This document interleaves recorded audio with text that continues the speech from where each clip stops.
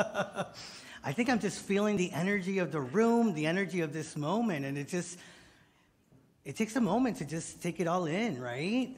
I mean, just feel into that. And remember that it is an expression of the very power of love and the power of God and the power of guidance in our lives, because I am just so grateful that so many of us, right, have said yes to God's plan for us. Because I really do believe that it was God's plan for us to be gathered here together, that there is something really special about each and every one of us that felt that calling to be with each other, to be in spiritual community, and had that yes. And sometimes we don't even think so much about the little yeses that we say that add up to the big yeses.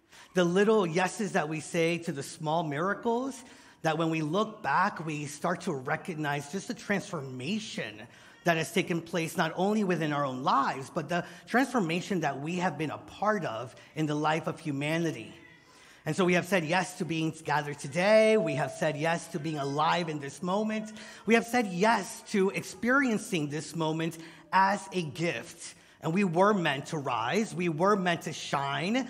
And I believe that today, whether we knew it or not, today is the most important day of our life.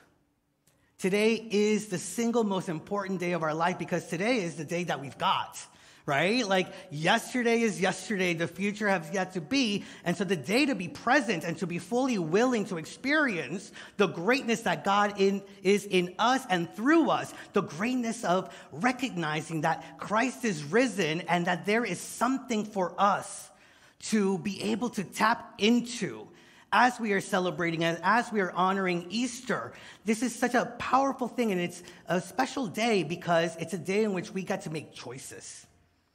We get to decide just how committed, just how dedicated we are going to be to the very activity of God as our lives. Today is the day that we get to decide just how much we are willing to transform ourselves, and through that, transform the world.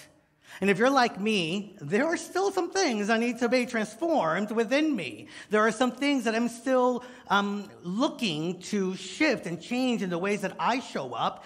And if you're like me, you recognize that the world is asking, begging, really requesting for us to step into our own greatness so that the world may be transformed. If you are tired of the challenges, tired of the difficulties, tired of the disharmony that you see out in the world, well, today is your day. It is our day to choose to do something about it. And what we get to do about it is we get to show up in our fullness, to show up as the love of God, to show up as the light of God, to show up as the power, the abundance, the wholeness of God, by recognizing that it is already at hand, because it is already within this moment that we have said yes to, the sacred moment. And we get to look at the life of Jesus today in a very beautiful and specific way. Our master teacher, our way shower. Some of us may call him our elder brother. And look at the way in which his life, he was a living testimony to the power and the potential that is always at hand. The power and the potential that God is and showed up through his life and as his life. And just like he was able to be that living testimony, we get to be that living testimony. We get to dedicate ourselves to being the light of God in all of our relationships.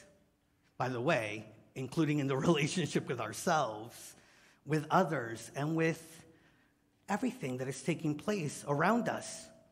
Now, imagine what will, and notice I said will, not can, what will take place if we all really own our place within humanity, and our place within humanity within the consciousness and the energy and the power that is God. And so I say will because it is going to happen. We get to decide how quickly it happens. We get to decide the manner in which it shows up. And it will happen, where we experience a greater sense of love, a greater sense of light, a greater sense of connectedness and oneness with the divine, We get to experience that. And whether you knew it or not, today you said your sacred yes to it. Now,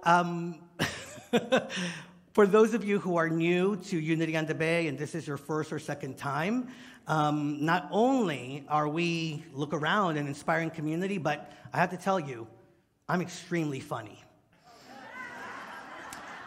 To those of you who have been around more than once or twice, don't tell them. I actually was going to skip a joke today, but I was at a retreat yesterday, and they really begged for me to have a joke, so you can blame them for it. But so actually, in a gathering just like this, in a community just like this, at the end of the service, the minister, the pastor, was in the greeting line on the way out.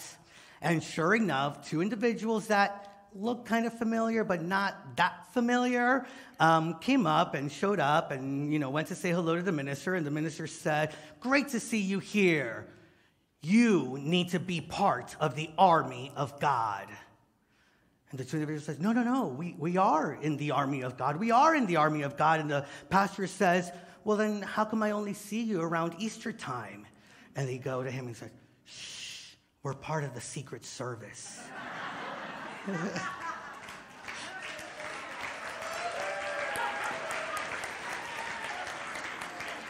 Some of you have done quite well hiding those badges. And thank you all for being a part of Unity on the Bay.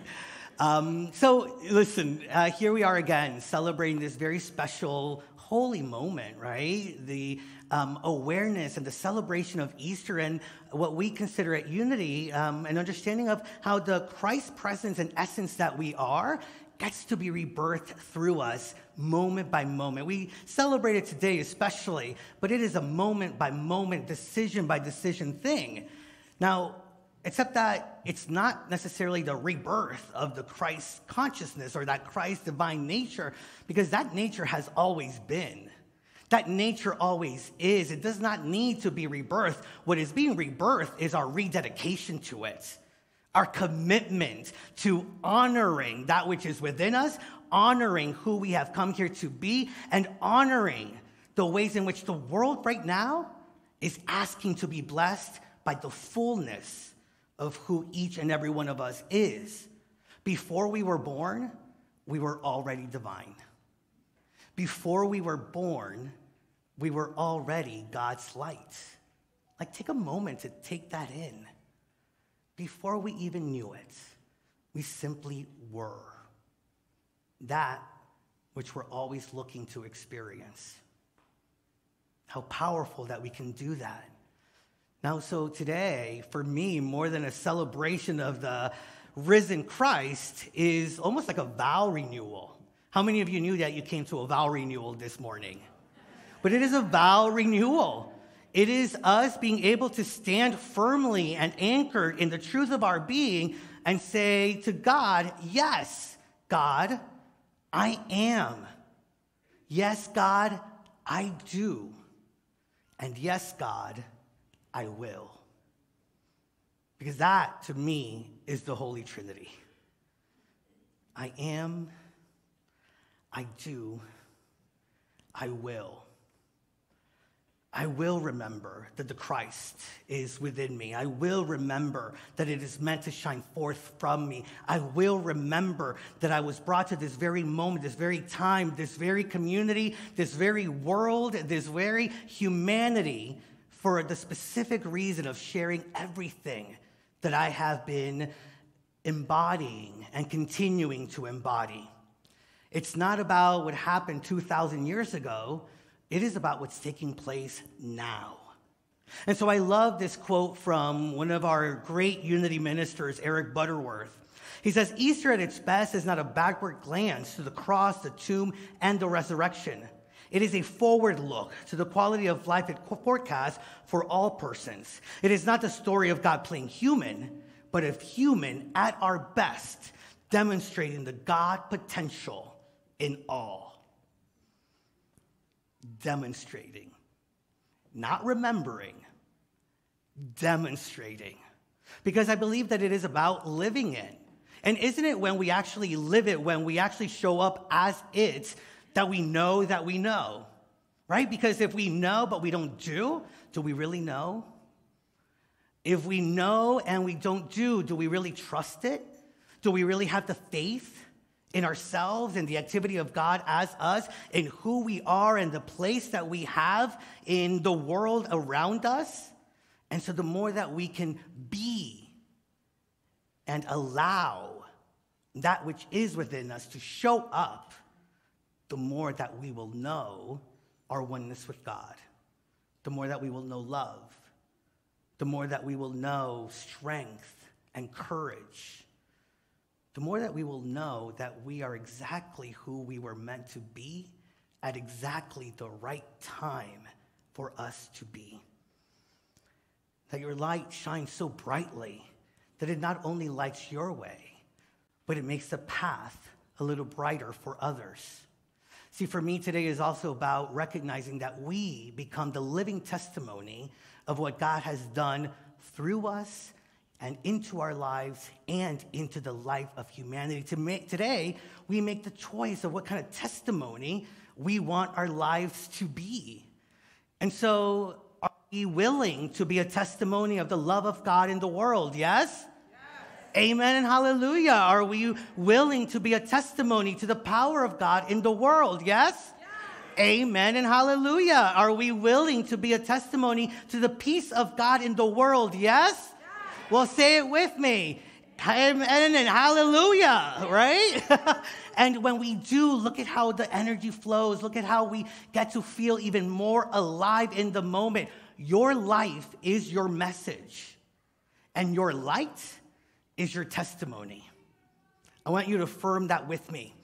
My life is my message. My light is my testimony. You know, that was actually inspired by an inscription that one of my mentors wrote on a Bible I received when I was ordained as a Unity minister. And he wrote on it, "Your life is your message, and the world is a better place because of it." Your life is your message, and the world is a better place because you are in it. The world's a better place because you have said yes. And today, you are willing to say yes once again.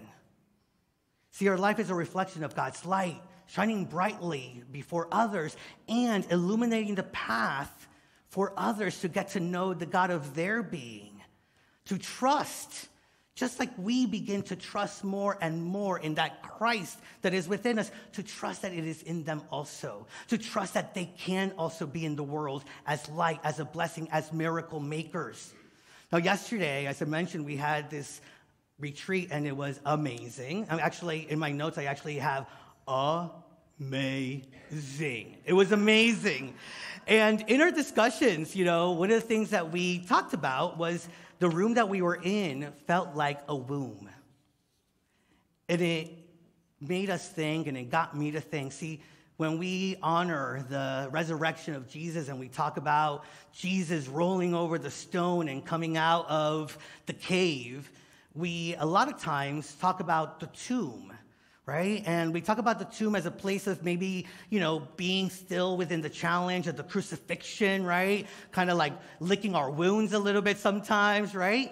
But I started thinking of it more as the womb, not the dark night of the soul that sometimes we have thought of it as, not the place where we're still in the pain or in the hurt, but rather a place where we are renourished, a place where we are being shaped, a place where we are recognizing that we have everything that we need at our disposal to be the presence of God in the world. And if you think about it in that way, or at least when I think about it in the way, like thinking of it as maybe even the void, it's like that emptiness, a space of where we get so empty that all of a sudden we realize just the fullness of who we are. We empty ourselves of the limitations, the thinking that we're not worthy, the past experiences that have shrunk us, and we start to recognize just how fully, even like as I'm speaking, right? Like It just feels empowering, and I bet that it will feel empowering for you the more that you step into that, the more that you recognize that, yes, we have been in the womb, and I believe we have. I believe that we have been nourished. I believe that we have been made for this time, and it's time for us to be birthed. It is time for us to show up in the world from that place of being fully nourished, from that place of really recognizing that beautiful invitation that we receive, which is to be still and know that I am God. Be still and know that God is here.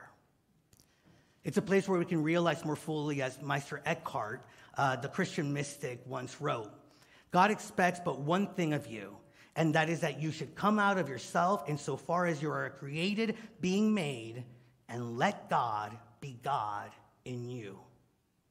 Let God be God in you. Who am I? Who am I to deny God being God in me? Who am I to deny love being loved through me? Who am I to deny the light that I am to shine forth and light the path for myself and for others to recognize the power of God that is at hand, the opportunity that we have to live heaven on earth, the opportunity that we have to create heaven on earth for our loved ones and for people that we may never even know. So Easter is so much more than a celebration of a man, an amazing man rising from the dead. It is a recognition that the Christ is in us, the hope of all glory is within us and is bursting forth into the world. It is a reminder to continue to be committed and dedicated to living the principles, living the truth, and be the expressions of good. And so we talk about the crucifixion during Easter, and we talk about the dying of the old ways, of the letting go of that which no longer serves us, right?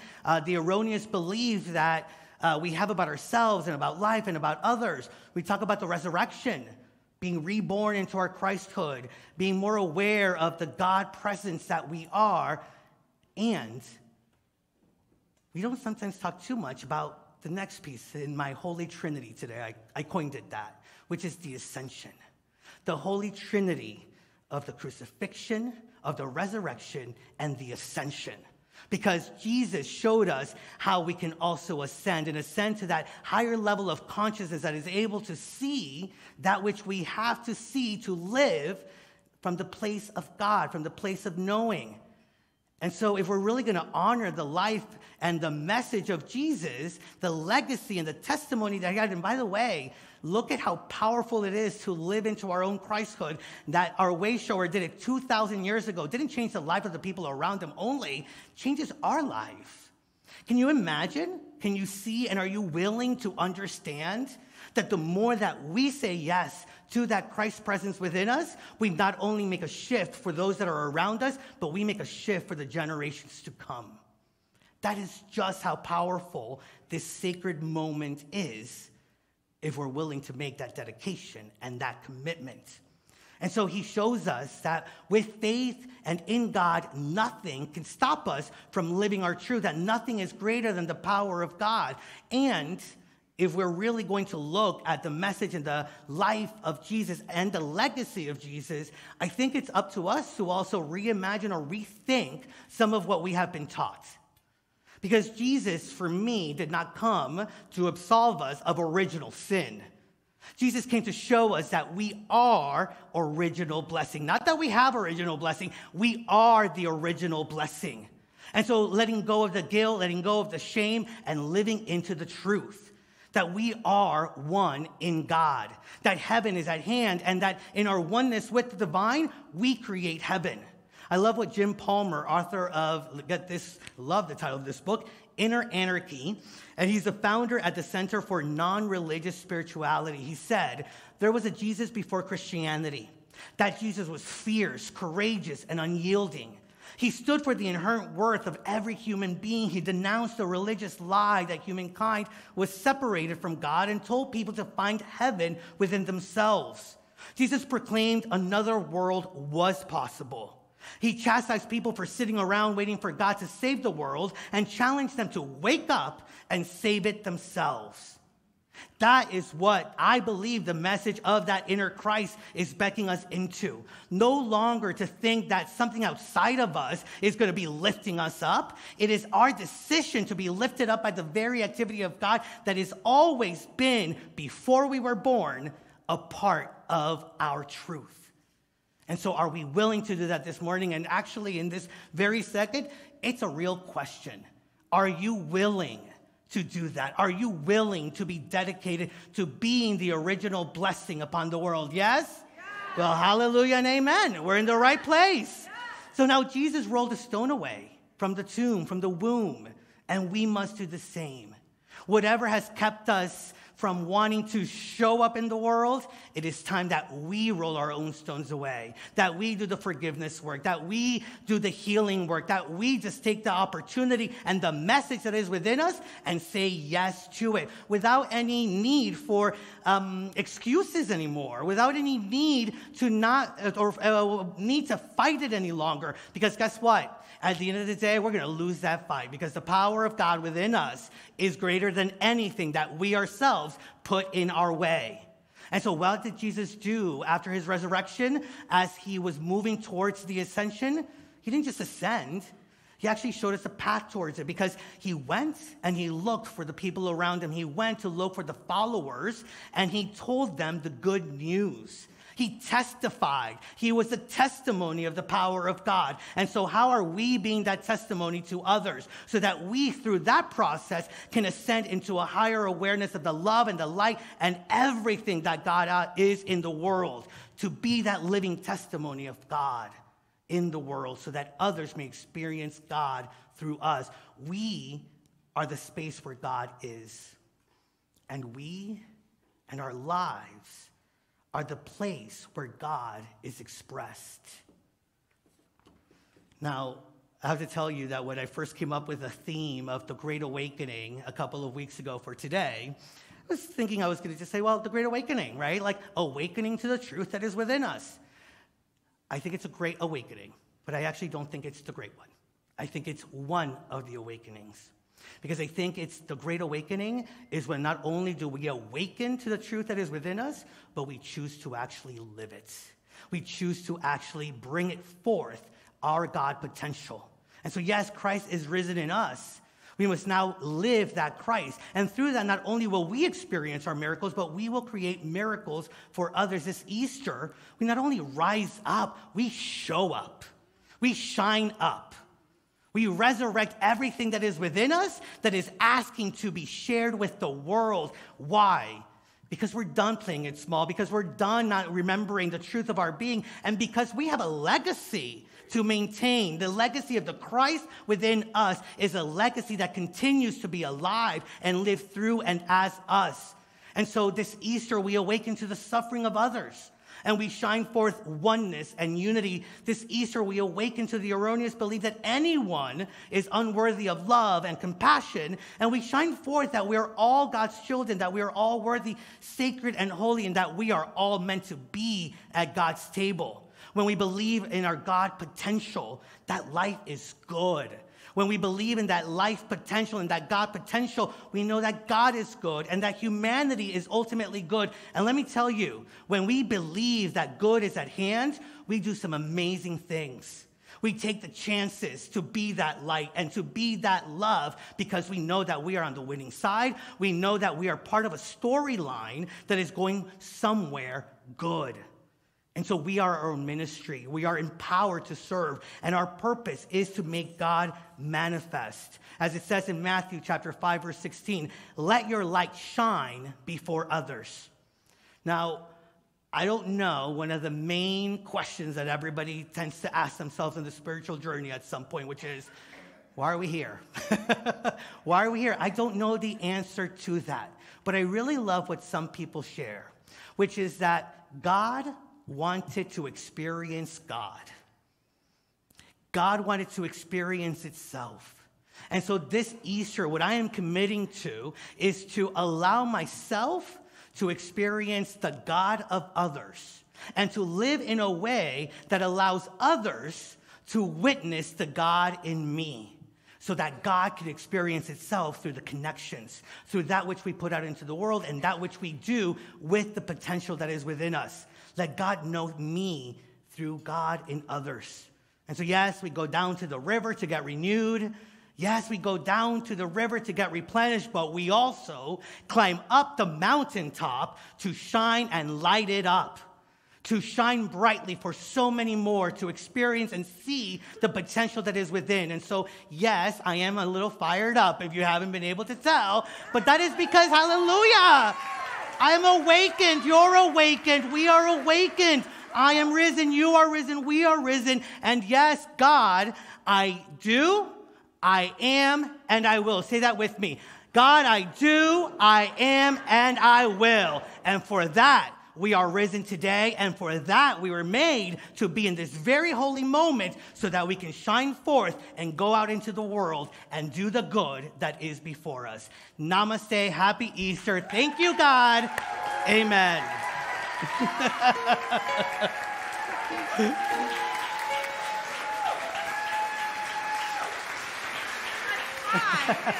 Thank you so much for visiting our YouTube channel. We post new videos every week to keep you positive, present, and inspired to your divinity. Please click on the subscribe button below and also that notification bell. Remember to share this with your friends and your family, those that you know will be inspired just like you have been. And always remember that we love you, that we bless you, that we behold the Christ in you, and we see you doing great things. Thanks and take care.